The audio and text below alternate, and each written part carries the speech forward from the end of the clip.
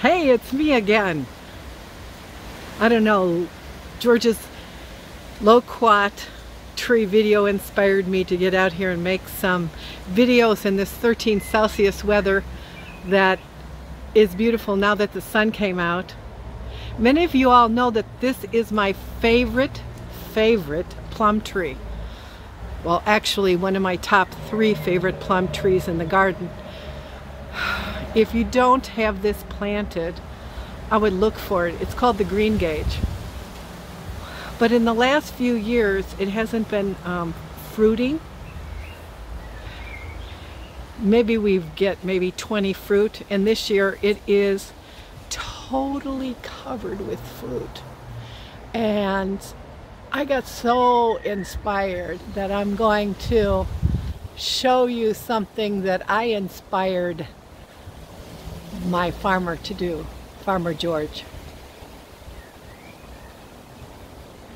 This tree is beautiful, but the fruit that it produces, you want to share it with all of your friends. Okay, I'm back in the banana circle. Again, inspired to make another video. This is where it all started, when George comes to me with this idea about the banana circle, and then everything just started to, well, spiral after that. Today I'm going to show you a surprise, something that I kept trying to nudge George to do for a couple years now, and he did do some of it in the back. Some of you know he planted another plum tree to help pollinate that green Gage, which is my favorite plum.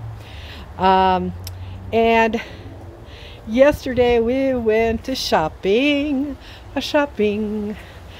and I was so excited that George had found 2 plum trees that will help pollinate the green Gage and another one of my favorite yellow plums, the Cos.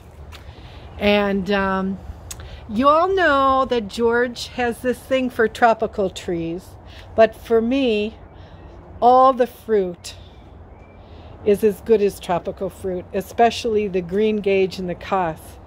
So yesterday, yes, we hit the jackpot. We found 2 dwarfs, the Robe de Sargent, and we found the other one. And I know some of you that watch George's channel are going to know what he's going to do with these. So we get more Cos and green Gage. I'm so excited. I'm doing the happy green Gage Cos plum happy dance. Hopefully this year and next year we're going to get more of these babies. Okay, I'm heading out to, yes, you guessed it, I'm heading out to the front garden, and I'm heading on over to the location of where the other green Gage is planted. And how many green Gage do you think are this year on this tree? Oh, I've only seen a few. Why do you think this had less? Wasn't pollinated. Wasn't pollinated. Oh, bravo! Bravo! And guess what we have in the back? I know I showed you the secret. I don't know, but I think next year that this thing is going to be loaded, because I have this feeling. I have a feeling that it's going to be loaded with green Gage in the front and the back. Although they say this comes every 2 years, I think, the tree. I'm not as knowledgeable as George, but this also was a favorite tree, and I was crying because he said he wanted to take it out. But he is going to put it in a pot for me and see if we can have it come back. He was, as you have seen in some of his videos, he was crazy about the leaf curl on it. So here are the locations for those 2 dwarf trees. So it'll help to go ahead and to I forgot the word, George. Pollinate. I need your help. Blondie, he said.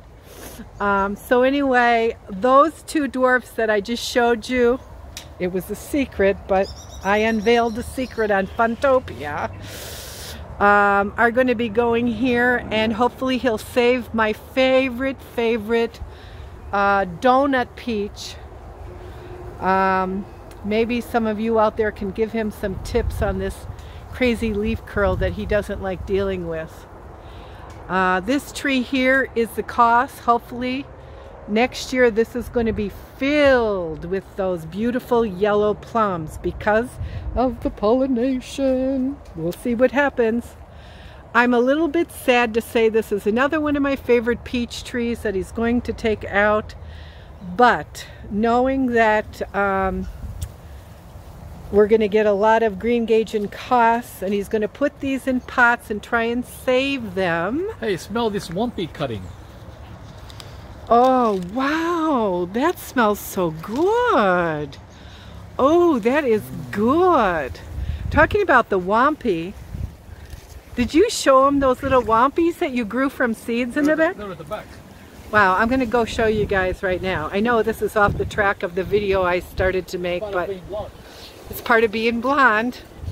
George is very methodical and he's very analytical, and he focuses, like when he focuses on one thing, where I go from one thing to another. So Scatterbrain is about to go into the back and show you the Wumpies.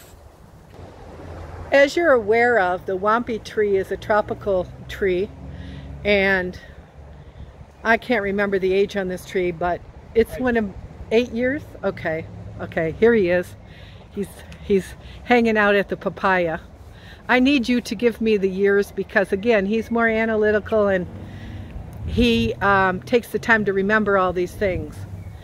This here tree is like brown sugar, and it's so good. And again, it's being from the snow, being from Chicago. The first 50 years of my life, I didn't even know what a Wumpy was until I met George. Wumpy.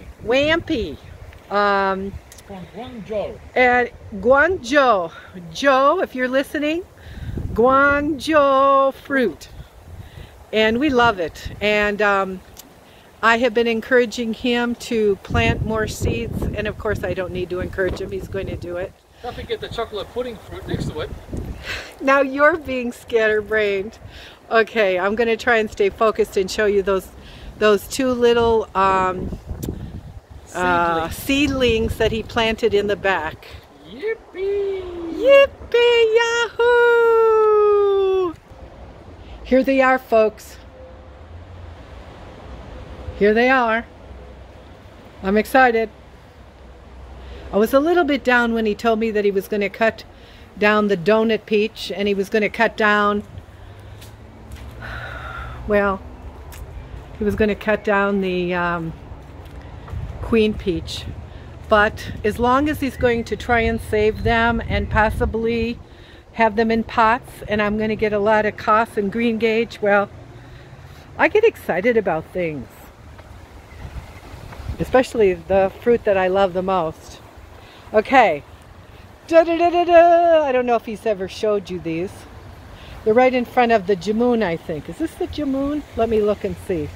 Jamoon. Another one I didn't know about before I came here. Yes. No, that's the jambalon. What? Yeah, that's the jambalon plum.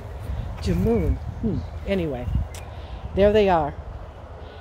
There are the Wumpies that are coming up. So that means some more brown sugar fruit for us here at Real Life Fruitopia.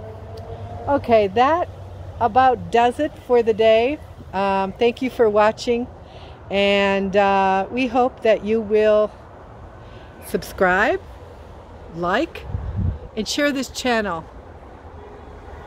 This channel actually is also to encourage you to plant more fruit trees, eat more fruit, and as the channel says, have more fun. That's why we named it Real Life Funtopia. Have a great day, guys. See you later.